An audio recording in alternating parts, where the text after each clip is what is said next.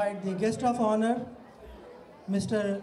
Lingi Chetty, who is the Counsel for Commerce for Government of India, and who is representing the Consul General of India, Mr. Rajiv Chander, who was unable to come and who had a last-minute cancellation.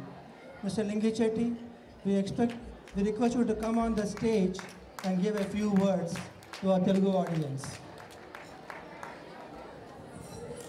That's perfect. Very good, thank you.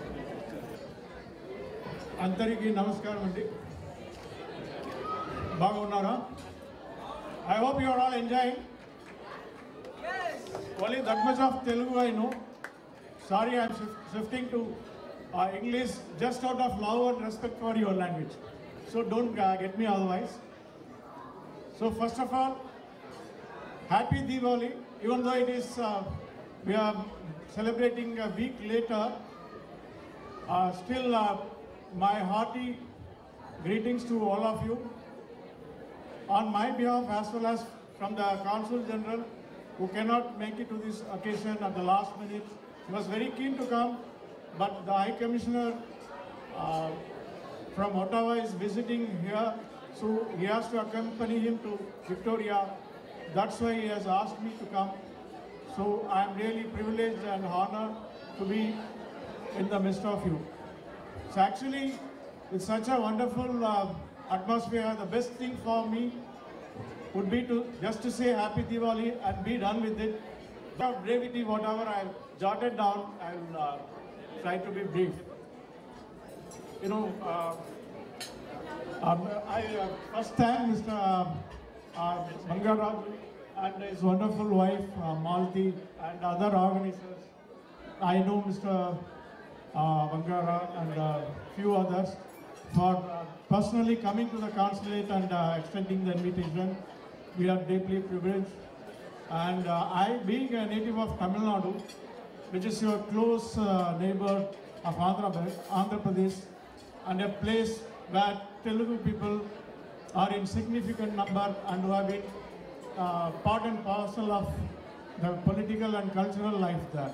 So I'm happy to be here, and I feel very much at home being in this function. You know, personally, I like Telugu people not only because I like Tirupati Laddu or masala movies or your Hyderabadi biryani, but I also like the simple nature and the unassuming behavior of Telugu people. You know, they have contributed a lot to India. Much of it has gone either unnoticed or under-recognized. So in that way, I personally like these people because they are very unassuming, but their contribution is legendary.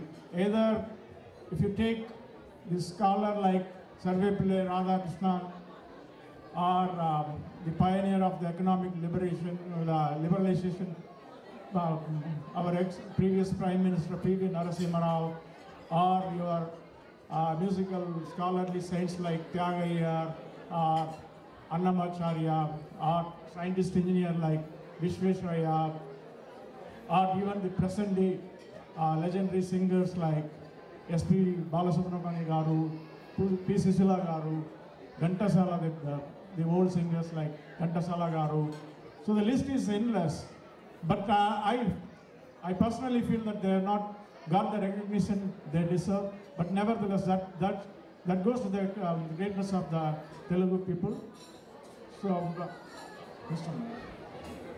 you know, even my childhood, I have grown up watching mythological Telugu movies, reading Chandamama comics. So I am also a bit of there is some Telugu culture ingrained in me. So I am personally thankful for that. The Telugu people also have observed that they have been good storytellers, and watching your present day movies like Bahubali, I think you are continuing that tradition, and good luck to you all. So now coming to the Telugu diaspora, I personally again observe that they are very home-loving people. You know, they actually they are content what they have and where they live. They content being where they live and be what they have. But initially they started migrating to USA in very small numbers, maybe for some medical professions in the 60s. But with the IT boom in 80s and 90s, they came to US in very good numbers, and now they are the most visible, the South Indian diaspora you can see in the US, and led by Satya Nadella. I think really they have taken the Silicon Valley by storm. So this American dream of Telugu people is still continuing, and I am glad that they have also made a place here in this province of British Columbia. So in that context, I congratulate the efforts of VATA to bring the Telugu people of both Andhra Pradesh and Telangana on this dais, and for having a get-together like this. So I congratulate again for the organizers. And at the consulate, let me convey that after the visit of our Honorable Prime Minister Narendra Modi, the relation between Canada and India are in exciting times, and it is expected to get stronger and stronger. So all the diaspora communities are expected to play their part, and I seek your contribution and future encouragement to the consulate in this. You may be aware that our visa policy is also being liberalized very strongly. Even the Canada has taken several steps, and we have also been taking a lot of initiatives in that. We have started a lot of community outreach programs also, and so let us all work together, because India ultimately it has to gain its place in the world. So it will be possible only because of contribution of the diaspora community, in which the Telugu community, I feel, can play a very, very big part. So good luck to all of you, and again, happy Diwali. Please go ahead and enjoy the program. Thanks for patiently listening to me. Thank you.